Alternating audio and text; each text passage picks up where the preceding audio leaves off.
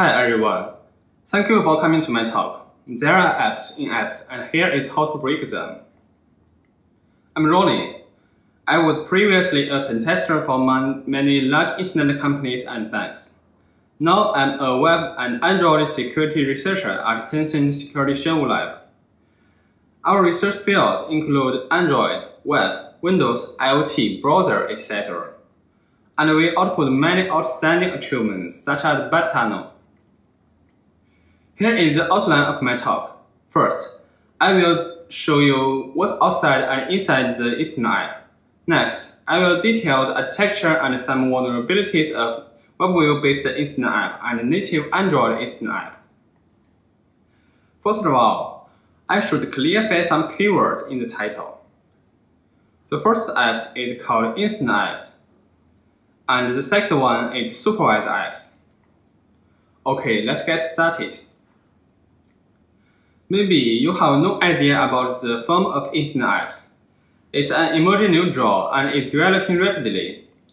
Since the rise of mobile application, many internet companies released their mobile web adaptation framework, such as Intent Articles of Facebook and Google AMP. And then, there are many mobile hybrid development frameworks bringing better interactivity. And finally, Google Play Instant app was released on Google I/O 2016.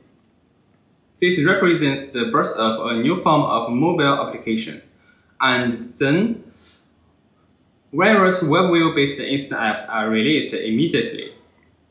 Apple also released their own Instant apps named App Collapse at WWDC 2020. Here are some screenshots shows what Internet apps look like. They are widely used in Asia. In the first two screenshots, tapping one button can start an Instant app from Instant App Center or search box.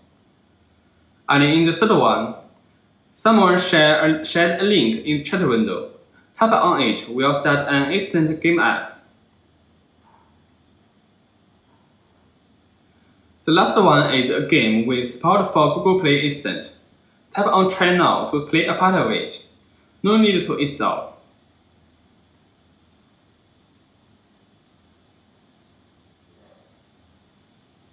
What's inside, you may ask? There are two common architectures. The most popular one is based on WebView. From a developer's perspective, it's a very flexible way to develop hybrid mobile apps. Unlike traditional hybrid apps, Instant apps can load and run remote modules provided by a third party. Let's compare the WebView and the WebView-based Instant app. I will call WebView-based Instant app as WBIA for short in the next. The left is a model for the WebView apps. Its rendering and logics are all implemented in WebView, and you can directly access external resources from inside the WebView. On the right is the WebView in an Instant app. It's highly isolated. The most different is that it can't get any data or remote resources unless communicated with JSBridge. Next, I will detail the architecture of WBIA. Let's look deeper into the WebView in WBIA. The application is based on the JSBridge framework. The render layer is implemented in DOM windows. Compiler and packager will translate the source code, XML, JSON, CSS, etc. to a rendering template. The template needs binding data from logic layer to make itself an available page. The logic layer is implemented in the service worker. As we know, a service worker is a background process independent of DOM windows. In general, there is only one service worker per domain, and all the pages of the domain share it. So the packager should package all the source code, mainly JavaScript, to run in a service worker. The most common choice of packager is Webpack. The logic of each page is packaged into its own Webpack module. Generally, there is only one service worker per domain, so One instant app is one domain. That's a necessary condition for isolation in the web view. Overall, we can abstract the communication between an instant app and JSBridge to multiple domains and JSBridge. As you can see, the isolation between domains is supported by WebView. Bypassing the same origin policy directly is very difficult, so our target is JSBridge. In the classic WebView, there are two most frequently used methods to do this: add JavaScript interface and WebView event handler.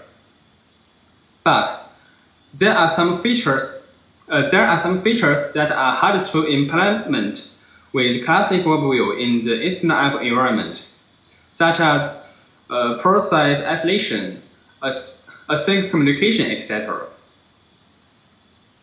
The common WBIA architecture provides two solutions for them: cross-domain communication with privileged domain and event handling framework. Let's look at a graphic about JSBridge in WBIA. Only privileged domain can communicate with JSBridge, and the instant app domains should initiate cross-domain requests for calling JSBridge.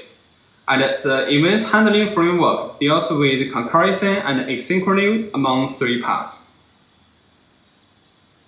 Next, I will show you some attack surface and vulnerabilities in WBIA.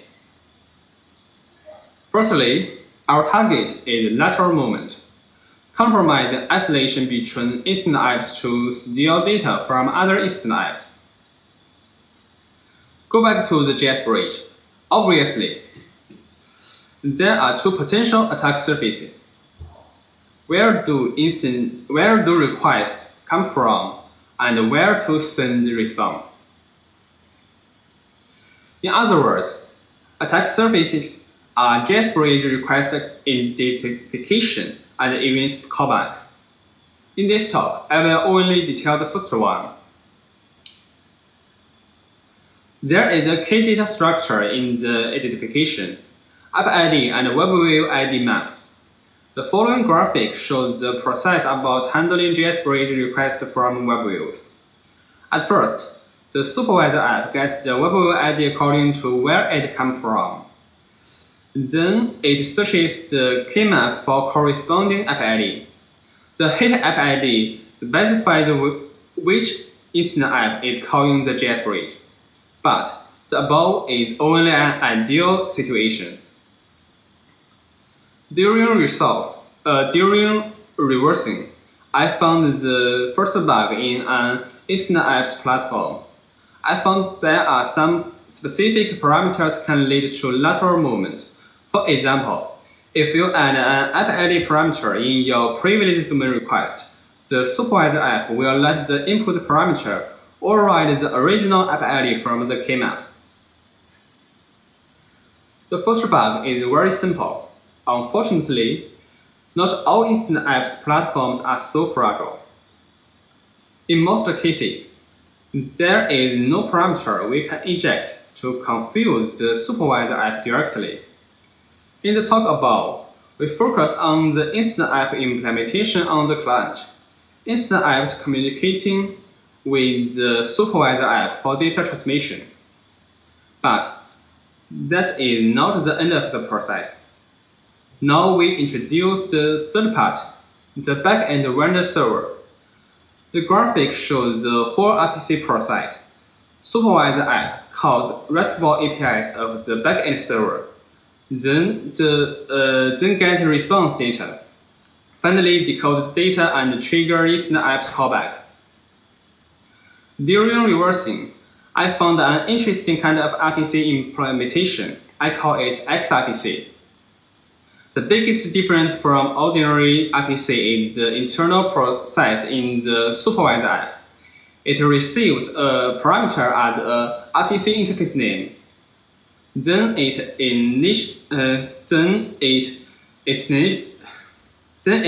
instantiates this interface and passes the controllable parameters to the interface function. Finally, the interface function will call the RESTful API and get data from the vendor server. It means that we can control the supervisor to call any API with any identity by XRPC. Although we have learned that communicating directly with the privileged domain may lead to compromise and isolation, it's far from the actual exploit. This is the life cycle of an instant app. First, developer writes and uploads source codes to the vendor server. Then, the backend server package and compile those source codes and release the packaged instant app. Finally, users tap a link on the mobile phone. Then the instant app will be downloaded and started automatically. There are two difficulties in the exploiting. The backend vendor server will package our payload in the remote black box. Besides the security check and filter in the server, the packaging process itself will be also modify the payload. And in the client side, our payload will be loaded into a sandbox based on Webpack. There are some limits for initiating cross-domain requests from our payload module. At first, there are two common methods for cross-domain requests: fetch and import scripts. Fetch can't get response without specific HTTP response headers, and import scripts can be only used in service worker. Our target is to access any one of them, and import scripts is better, because our module will be loaded into service worker and the import scripts can get response directly. Our payload will be packaged as some modules in Webpack. There are two main limits: objects blacklist and objects localization. Blacklist works at the stage of packaging. If you write those sensitive functions and objects in your source code, those objects will be released to world 0, none or undefined. As I just said, Sandbox is based on Webpack, so how Webpack organizes his JS bundles? That's a demo of a simple Webpack project source code. It has three main source code files: Webpack config.js, index.js, and sum.js. After packaging, the files index.js and sum.js will be packaged as two modules into bundle.js. The module 0 is index.js and the module 1 is sum.js. We can see that in the index.js module, sum.js will be loaded by function webpack require 1. So we can research all the installed modules for the one export global object. Although our codes are obfuscated after packaging, we can use the third argument to call webpack require. Another limit is object localization. Some sensitive objects will be moved into a private module, become local variable. In practice, this limit is usually implemented by following pseudocode. It replaces the function in the proto of the global object. But we can recover it from the prototype chain. In the service worker, the global object is an instance of the service worker global scope, and the function import script is inherited from worker global scope. If that class is not in the blacklist, we can use the following code to recover the function. Finally, combining with the vulnerabilities we found and the dev life cycle, this is our exploit flow.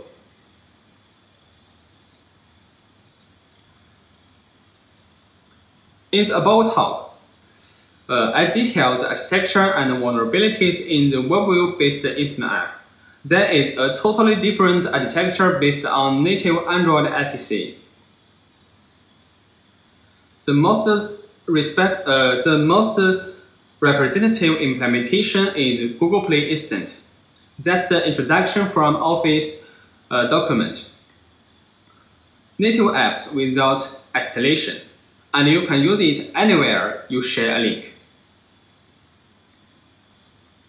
By reading the document, I learned that the Instant app is a real native Android app based on app bundle publishing format. That's very cool. After reversing, I got the following conclusions.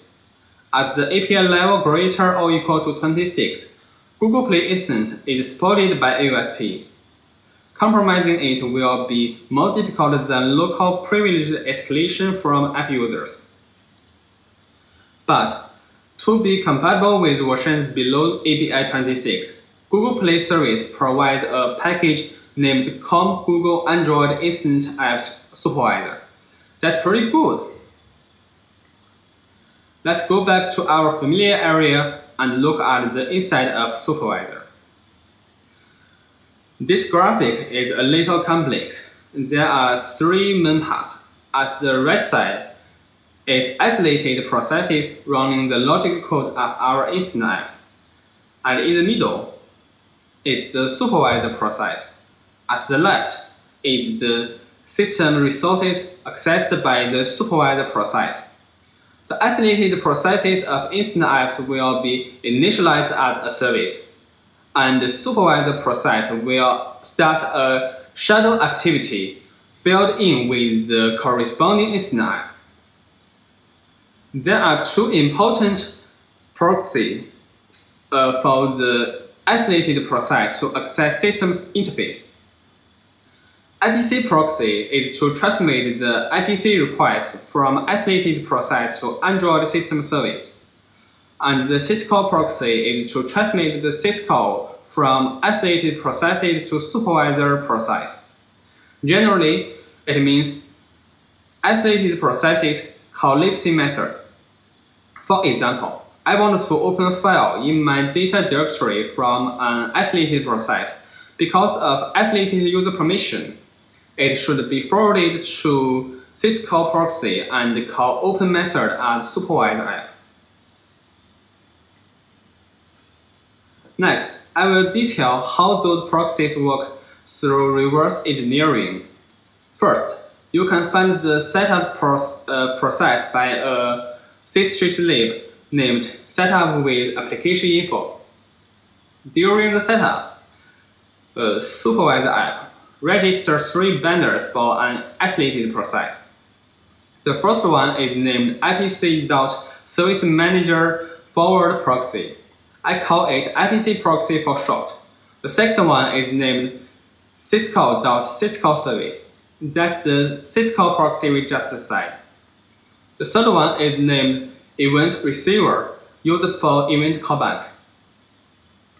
Next, let's see how IPC proxy works about access control.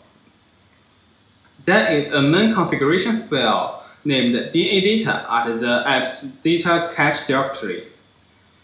It's always loaded from a zip file with a strange file name, like this. The DNA data saves the whitelist configuration about IPC in protobuf format because it removes the symbol information of reflection. It's very difficult to pass in the protobuf configuration by reversing. So I decoded it directly at the general protobuf data structure. Then I found there is a big list of AIDR items. In the AIDR item, the first field is AIDR class name. The following field is an alias name for it. And the third one is the class name of the proxy handler which forwards the IPC request sent to this AIDL. And the 10th field is a repeated field of IPC method item. In the IPC method item, the first field is a nested data saving the method's signatures. In the method signature item, The first field is method name, and the following field with tag 3 means the method parameter steps. It's an enumeration text. For example, 5 means int, 9 means string, 13 means class abandoned, and the field with tag 4 means the method return type. And there are some other fields following. Maybe they mean some flags or parser typo we don't care about. The last field of the IPC method item is very important. It means the permission type of this IPC method. If the type is greater or equal to 3 and less or equal to 14, supervisor will raise a permission check field exception when isolated process is calling this IPC method. Besides that permission type check, the following flowchart shows how IPC proxy check an IPC request. The isolated process initiates an IPC request to a system service. Then the supervisor will check if the corresponding AIDL has a proxy handler. If it has, supervisor will check the method's permission type, and if the proxy handler has a public method with the same signature, the IPC request will be forwarded to it for security check. Otherwise, request will be sent to system service directly by supervisor. Finally, let's look at the syscall proxy. It's implemented in libsyscall. Because it's a banner, it must have an onTransact method. After reversing, I found the function entry and there are 88 transact code for banner call. For example, the code 0x38 is libc open. Next, I will show you some vulnerabilities in Google Play Instant. Google Play Instant app looks much like a native Android app, and it can run on your phone with a tap, so it's dangerous to let it directly access any components outside the supervisor app. Obviously, the develop team has also thought about it. There is a sandbox for access external components from instant apps. An instant app can only access its own service, broadcaster receiver, and content provider. As for activity, supervisor will forward starting activity intents from instant apps. The payload in the intent will be relocated in a new field. In order to expand the attack surface, we have to bypass the sandbox to access external components without limits. When I read the check logic in the proxy handler, I found an interesting class named intentSender. Although the IPC method getInstantSender will be checked and forwarded by the activity manager proxy handler, there is an interesting parameter can help us bypass all checks. SendIntent is a public method of class intentSender to launch itself. The parameter intent will be passed to the method fill-in. That will make the input intent override the original intent saved in the intentSender. So there is an escape route from the sandbox. First, get an intentSender in whitelist by IPC call. Next, initialize a new intent with target component. Finally, use method send or SendIntent to override the intent of the original intentSender. Besides above, there are some other vulnerabilities in Google Play Instant. For example, a duplicate provider authority leads to compromising the access limit of external content providers. Okay, that's all. And thanks for your listening.